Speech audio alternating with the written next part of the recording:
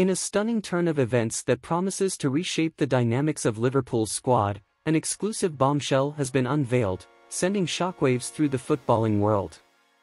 At the heart of this revelation lies the fate of Liverpool's star forward, Luis Diaz, whose recent injury concerns have cast a shadow over the club's attacking prowess.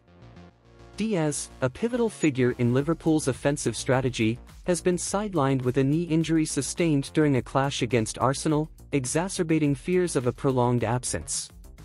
Despite initial assurances from manager Jurgen Klopp that the injury was not severe, Diaz's prognosis has taken a turn for the worse, with reports indicating that he will be sidelined until March.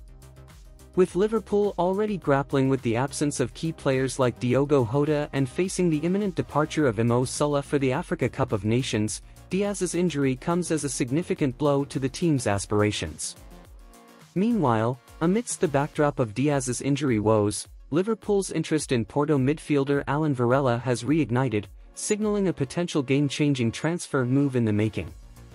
Varela, a highly sought-after talent, has captured the attention of Liverpool and Manchester United, with both clubs vying for his signature to bolster their midfield options. Newcastle has emerged as a frontrunner in the race to sign Varela, further intensifying the competition for his services.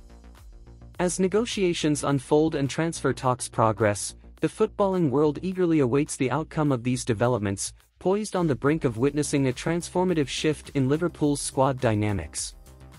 Stay tuned for more updates on this exclusive bombshell as the story continues to unravel.